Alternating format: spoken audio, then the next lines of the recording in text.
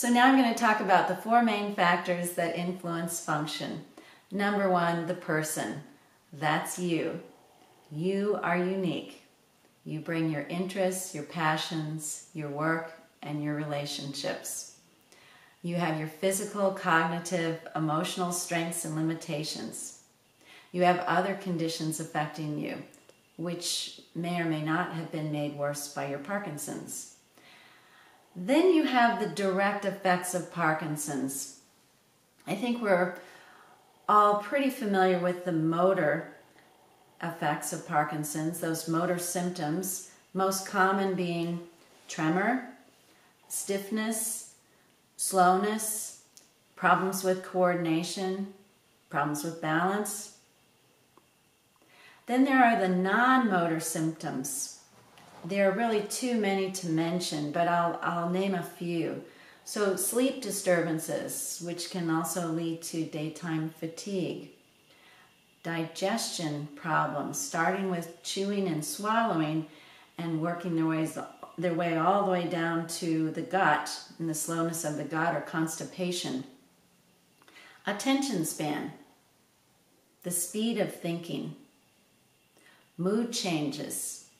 Pain, often in the shoulder, the back, sometimes in the feet, sometimes in the neck. Visual issues, often that would be double vision or difficulty seeing contrasts. Lack of expression, that can take many forms. It can be your facial expressions, or it could be the changes in your voice when you try to express yourself verbally. It could be your gestures. Dizziness. And there are so many others. One that I want to make particular note of is sensation. That's what you need in order to keep track of where your body parts are and what they're doing. So a part of that involves those automatic movements that should be occurring without you having to think about them. You've practiced them all of your life.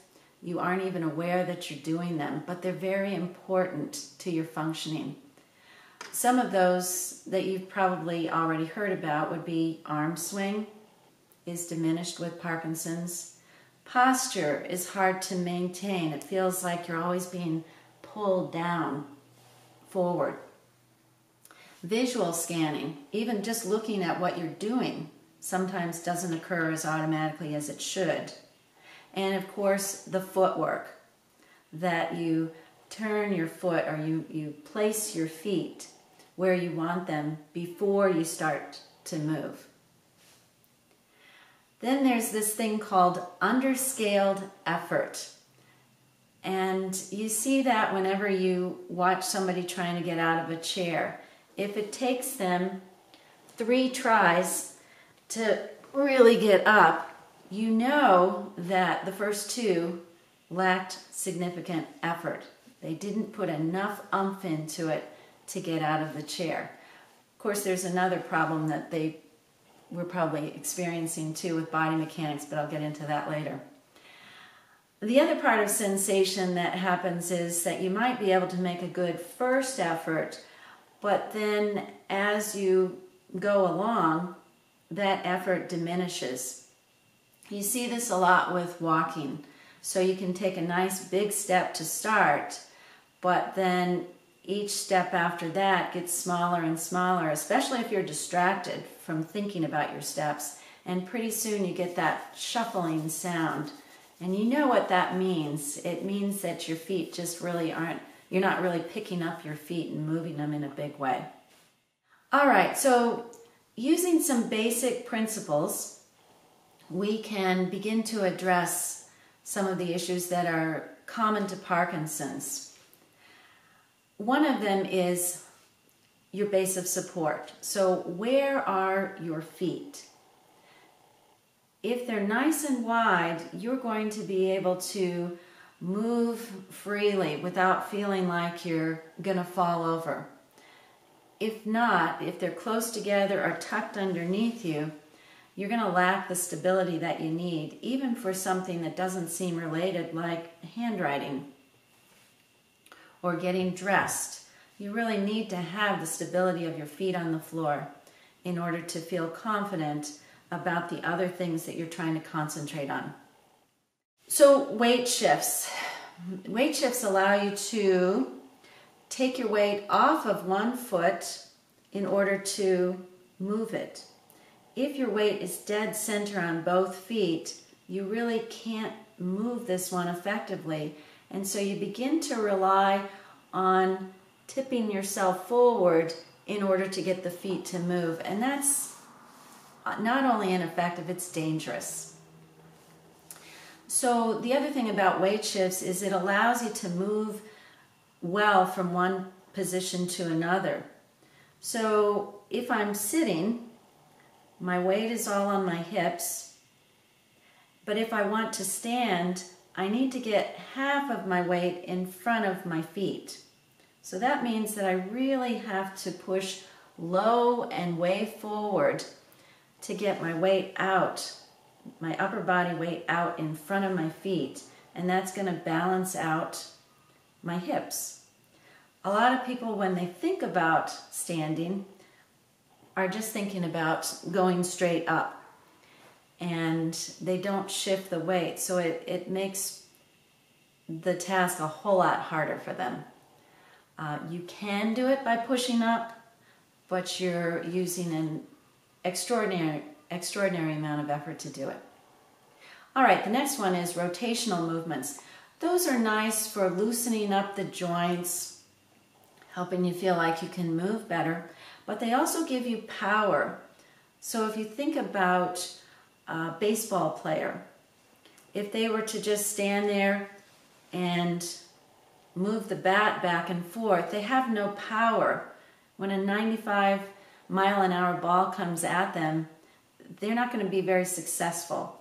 So what they do is they rotate and then they push through, and that gets the whole body involved in the activity and gives them the power they need. We talk about the word amplitude in therapy, and what that really means, it's just a big word that means bigness. So the size of your movements. You want your movements, whether they're large or small, to be as big as they can be. So how do we do that? How do you make a small movement bigger? Well, say you're going to make a fist. That's a small movement. And you can do it like this, or you can do it like that. So that's amplitude. I'm putting a lot of effort into that. And I'm also going to the full extent of the movement. I'm getting it as tight as I can get it. The same goes for the big move. So the opposite of tight squeeze is big and open. You can do it with your whole body. You can get your face into it by squeezing really tight and then opening really big. Or you can just do it with your whole body all at once. Really tight, really big. Why do we do that? It looks kind of weird. We do it because we want you to feel what's going on in your body. And the last basic principle or thing that we tend to look at as therapists is posture. Why? There are so many reasons. If you have a person bent forward, then their head and their shoulders are always going to be out in front of their feet, and their feet are going to have to shuffle to keep up with them. So you're already off balance if your posture is bent forward. And that's a typical Parkinson's posture, is to have a slight bend in the knees and the hips, a slight curve forward in the shoulders. Pain is another reason why you want to have good posture. If your shoulders are slumped forward and you're sitting kind of like, they call it a cashew nut posture, then what you have to do to make eye contact is to lift your chin up, and that's going to create a little dip in the back of your neck that's bigger than it really should be. And over time, that can cause a lot of neck pain. Same for any other part of your posture. If if your posture is not good, it's going to cause pain somewhere. Increasing your lung capacity. So you can imagine if your posture is forward flexed, it's going to squish those lungs, and you're not going to have the same capacity as if you were upright, chest up, shoulders back. You've got all this air exchange that's possible. So that can be helpful for certainly aerobic fitness, but it can also be helpful for other things like the strength of your swallow or the volume in your voice. You have to have a lot of air exchange in order to have volume. Having good posture automatically tells your nervous system that you need to pay attention. It's very much like standing at attention. If you were a soldier, when you're in that upright position, your body somehow knows that you need to pay attention to what's going on. And of course, it helps you to make direct eye contact with the person with whom you're speaking. And so you can communicate more effectively. You can also scan down the pathway that you're walking and see what's in front of you, as opposed to when your head is turned down because your shoulders are slumped forward or your hips are bent forward, and it's almost like you're looking down through a periscope. You have no plan for what's in front of you if you can't look down the road and see it. But once you glance in front of you, your brain is so quick to develop a plan of action. And then if those aren't good enough reasons, I will say that this probably looks better than that. Other factors having to do with you, the person, might be your overall physical conditioning. How active are you with your, what we call in occupational therapy, activities of daily living, or ADLs? Are you still trying to do as much as you can for yourself in your home, with your personal care, etc.? What kinds of exercises are most beneficial for you now? If you're a weightlifter, you might think that bicep curls are the things that you've always done. You love doing them and they're really important. But with Parkinson's, you may never need to do another bicep curl in your life. What you really need to do is strengthen those muscles on the opposite side of your body, those ones that hold you upright. Another factor that I think is really interesting and important to look at when we're dealing with what people need to change about themselves is how good are they at dual tasking. We call this multitask training. Most everything we do involves divided attention. So I'm walking and I'm looking. I'm walking and I'm talking. I'm walking and I'm thinking. I'm walking and I'm carrying things. People with Parkinson's have to devote a lot more of their conscious effort to keep track of their posture and where their feet and hands are. So distractions can actually be kind of dangerous if you're not prepared. Freezing of gait, you may have heard of, is very common among people with Parkinson's who have trouble making quick decisions about where and how to move. So it's really important that you practice being able to make those quick shifts in your speed and direction of movement, and also be able to quickly shift your attention from one thing to the next. I think driving is probably the ultimate challenge in balancing out or holding multiple trains of thought at one time. All right, the next thing that we look at, the next factor, is the method, or the way you go about doing what you're going to do. We've already talked about foot placement and posture, so I won't go into that anymore, but that is part of the method of how you do things, and it's usually the first thing I look at. My eyes go directly to your feet. So some other things that you might want to do or might want to take a look at to know if your methods are as good as they can be. Are you able to stay focused on the task? There are some little strategies that can help with this. Sometimes if you just verbalize what you're going to do, I am going to reach all the way back behind my shoulders and I'm going to grab that shirt with a really firm grip.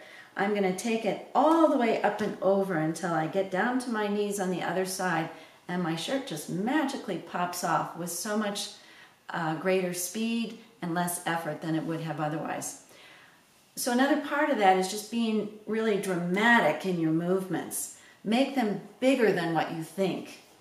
Another strategy might be, if your steps are too small, is to look ahead at where you're going and estimate how many steps do I think it's going to take me to get from here to there. That can be incredibly effective for somebody who tends to have freezing of gait or really shuffling steps. Another strategy is to stop when you get into a difficult situation, like a crowded room where you're going to have to make a lot of maneuvers to get from the entrance to the chair where you're going to sit. And you can actually stop and pre-plan your route. I'm going to go forward till I get to that place, then I'm going to take 2 steps to the side, then I'm going to go forward again, and I'm going to stand in front of my chair. It can be as simple as that, but it takes conscious thought. All right, sequencing. This is one of my personal favorites because I always think of airplane landings when people go to sit. Airplane landings are when you're thinking, you're probably in a hurry, and you're thinking more about getting your hips to land on that chair than you are about all the steps along the way that requires. The first one is to walk over to the chair and stand in front of it. No doubt you've had PTs or OTs who have said, always make sure that you can feel the back or the chair with the back of your legs, and that is true. What they're really saying is go stand right in front of that chair. Don't even think about sitting until you're standing where you need to stand. Your feet, again, your feet need to be in the right place. Then you put your landing gear in order. You bow down, you reach back, and you sit. Body mechanics is another strategy. We've talked a little bit already about this with sit to stand.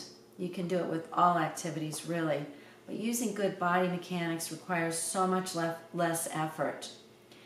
If, say, you want to get out of the chair, you're going to try to get your body to go low and forward to get you out of the chair. But what most people are thinking about is standing up. And so they put all of their effort into trying to lift themselves up.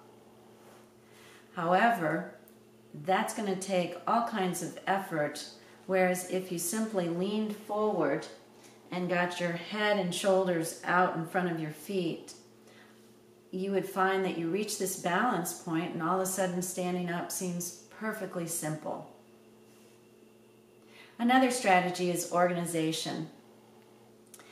Have all of your supplies that you need in one place. Activity centers are a good way to do this. It saves a lot of steps.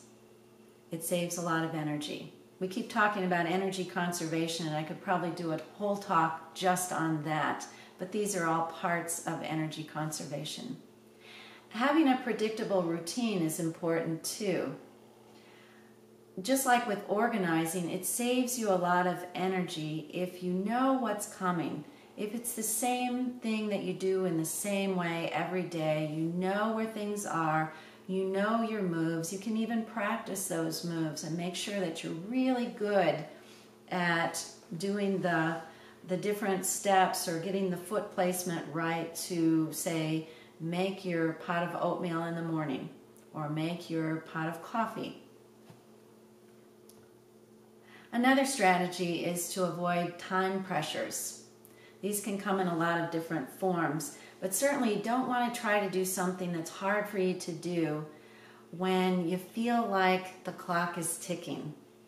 Or even worse, if your spouse is out in the car and they've got the car running and you just know that the pressure is on, you got to hurry up. Hurrying usually takes your focus off of what you're doing, where it needs to be, and onto either the clock or the person who's waiting for you, neither of which is helpful. You might also want to think about avoiding timed situations that can increase your overall anxiety. Some examples of these would be crosswalks. You know that you only have so much time to get across, and some are quicker than others. So you might find that certain ones are going to be too anxiety-provoking. Other things that are really difficult for people who have freezing of gait would be things like escalators, or the worst ones of all are those revolving doors that you see in some hotels.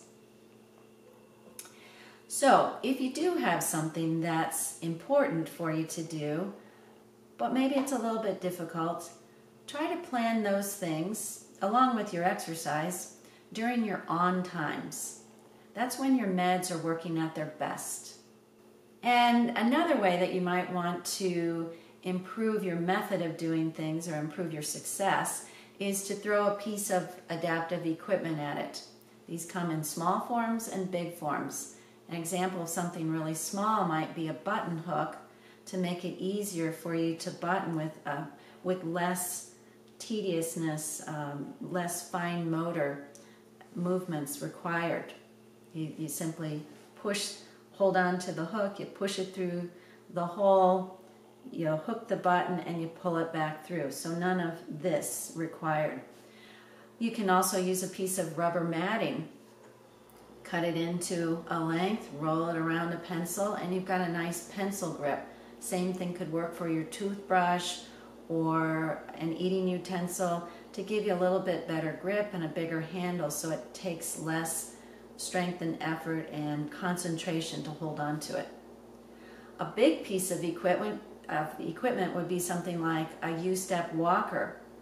That's a big walker that has, it's in a U shape, and it has a laser beam that runs across the floor so that you've always got a target for your feet, and that can be very effective for some people who have freezing of gait. So the third thing that we look at, the third factor, is environment. When you're looking at changes to the environment, you want to focus on a number of things. First, your environment should be safe. You might look at any slipping or tripping hazards, and they come in all forms. It could be a little snag in a rug. It could be a cord across the pathway. It could be a pet that likes to park itself in front of you. You want to address barriers in your home, the things that keep you from doing what you need to do. For example, a lot of people are intimidated by a tub shower because it doesn't feel real safe to get their foot up and over and into the tub. In that case, maybe, again, some adaptive equipment could help. You could put some grab bars in, maybe a tub transfer bench so that you could sit down and slide across to be inside your tub. And often people find that the tub shower that we adapt is even better than the stall shower that they thought would be the best fit. In your environment, you also want to eliminate distractions, and they come in all forms as well. It could be auditory distractions, visual, just too much stuff around you when you're trying to focus in on what you're doing. You do want to have cues if they're helpful. These can come in the form of visual cues, like pieces of tape on the floor to mark where your feet will go. Auditory cues can be helpful too, and I'll get into that when we talk about how your care partners can assist you. You want to have, as we mentioned before, activity centers that are set up to perform your task as efficiently as possible. A really simple example of this is when you're in your bathroom at the sink, where is your hand towel? Is it behind you so that you have to make a turn? If you have freezing of gait and your feet don't want to easily turn, or you don't shift your weight quickly enough to make that pivot turn, every time you try to turn around to reach that towel, you're putting yourself at an increased risk for a fall. Simple solution, even if you don't have a holder for your towel, is just put the towel on the counter in front of you. Another thing you want to look for in your environment is whether there are lots of crowds, noise, or confusion. And you probably have a lot more control of your home environment than you do when you go out. But you do have some control when you go out. Say grocery shopping. If you go on a Saturday mid to late morning, you know you're going to have a lot of working people who are trying to get in and out quickly. Whereas if you were to go on a Thursday morning, you might find that there are not as many crowds. You can get through the lines quicker. You don't have people waiting for you to reach into your pocket or sign your check. So the fourth factor that influences your function is the amount and type of assistance that's needed. Occupational therapists do a lot of training of care partners or paid assistants who are there to help you. And some of the things that we like to emphasize that they might try doing is to notice positive changes, to practice using proper body mechanics themselves so that they don't injure themselves in trying to take care of you, to be able to effectively cue and communicate with you. And regarding this, I would say that the fewer words, the better when you're trying to cue somebody. One word, the word big, the word power, is so much more effective than trying to explain why or how you should be moving your feet. That's confusing. That's too much information. A demonstration might be more effective than any verbal cue. So you have to kind of find out what's right for you. You want to figure out what the easiest, safest, and most efficient way possible is for you as a caregiver. It's really important that you take the time to understand and learn about the motor and the non-motor symptoms of Parkinson's. That can go a long way towards understanding why your partner does what they do.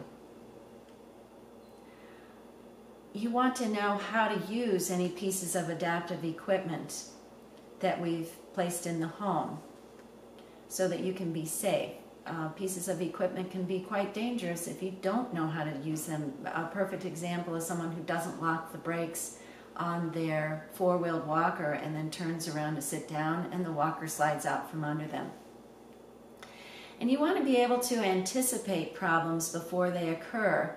So if you know the tendencies of the person that you're working with, then you might know as you go around and look at where they spend their time that that office chair on rollers might not be the safest thing for them because they tend to do airplane landings and that chair could slide right out from under them and cause a fall. So another thing about caregiving that's important is knowing when to help. You want to help when it's important to ensure safety. You want to help when it reinforces new learning to prevent unnecessary frustration or fatigue. So you may even have a closet that's full of clothes where you have one set of shirts that are independent all the time. You may have another set of shirts that you need help with if you're in a hurry, but otherwise the person can do it themselves, and they should. Then you might have another set of shirts that have lots of buttons. Maybe they're a little bit tighter fitting, a little bit fussier, and you like them for certain occasions, so those are the ones that you're going to help with all the time. You want to help when it's to encourage a person to use their best effort or their best amplitude or bigness of movement. And again, a simple word like big can be the best thing that you say. And you want to give wanted feedback at the wanted times. So you might be perfectly free to give feedback when you're in your own home, in your own setting, and your partner is very comfortable with that. But it might feel embarrassing to them if you're giving them feedback when they're out in public or in a social setting. So, in conclusion, I hope that you found this sampler platter of strategies helpful. I hope that you can also partner with an occupational therapist or a team of therapists that can address your very specific and unique needs. Take care of yourselves and stay active.